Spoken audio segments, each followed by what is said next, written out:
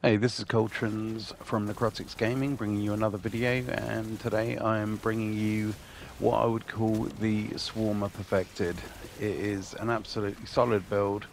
You will treble the kills of anyone else on your fire team, and it is nasty, and you have threadlings 4 days. Unraveling rounds are almost non-stop, and your tangles are everywhere. So you really do not have to go conservative on how you play. You can just unleash and keep going, and it's just a lot of fun. As you can see with the footage, you can see everything that's kicking off, and you're wiping out ads without having to do practically anything. All you're doing is casting off that one hit at a time. Okay, so we're going to be using that Needle Storm, obviously the only one that we have on the Warlock, but it is absolutely solid, and everything that doesn't hit turns into a Threadling. We're going to be going for the Healing Rift. Then we're going to be going for the Strafe Glide, the Arcane Needle. You get 3 of those, so keep using it. And we are also going to be using the Grapple so that we get that powered melee hit. And on that powered melee hit, we will get the 3 Threadlings spawn, and we'll also get a Tangle in that situation. So you can hit Threadlings out, grab that Tangle, throw it for even more Threadlings. Then we're going to be going for Mindspun Invocation, and we're using that so that we can get the Grapple melee, spawning the Threadlings. And on top of that, anything that doesn't get used, your Warlock will store them up. And we're going to be going for the Weaver's Call. So casting your Rift gives you 3 Threadlings, so you can imagine that you're going in with your melee, bang, and then dropping that. It's nasty. Threader Warding, picking up an Orb of Power is going to grant you that Woven Mail. Then you're going to be going for Threader Binding, so that when you pop your super, targets put out Suspending Bursts. Then Threader Rebirth, Strand Weapon, Final Blows have a chance in creating a Threadling. And then we're going to be doing Thread of Evolution. Threadlings travel further and deal additional damage. And saying this is a build about Threadlings, using the Swarmers, that's what you're going to want to be using and running with. Then you're going to be focusing on your Resilience and your Discipline. And the weapon of choice for me is my Perpetualis. It is lethal, especially with a build like this with Hatchling.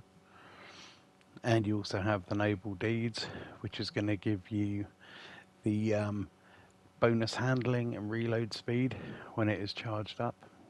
You're going to get that charged using all of your strand buffs.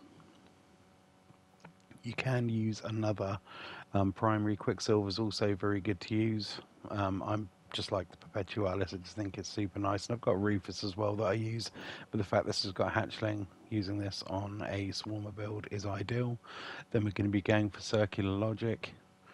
You want to keep an eye on those Strand Surges, because when we have the Strand Surges on, it's absolutely nasty, and you can see mine has got Hatchling on it, and obviously the Nanotech Tracer Rockets, so we're going to be putting out a lot of very fast damage output with it.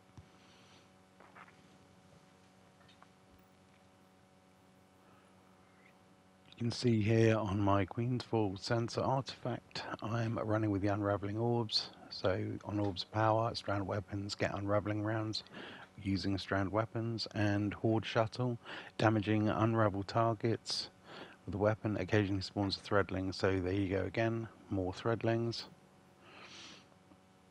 And you can see that I'm using the Swarmers. I think these are pretty underused, to be honest, and I think they have a really great potential. So you can see destroying a Tangle spawns a Threadling. You're going to be destroying a lot, and Threadlings unravel targets that they damage.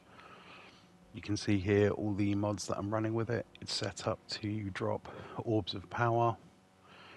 And you can see that I've got all the recuperation on, just to give you that little bit of a backup, because the recovery is quite low. And you can see everything here is going to be proccing melee and grenade.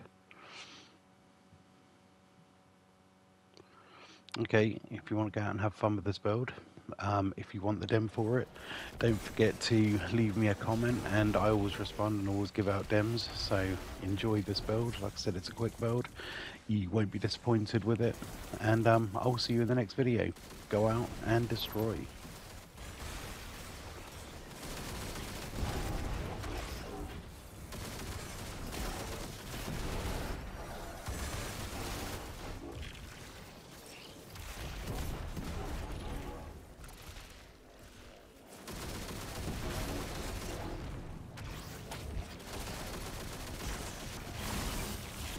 impressive, Guardian. You have an instinct for battle.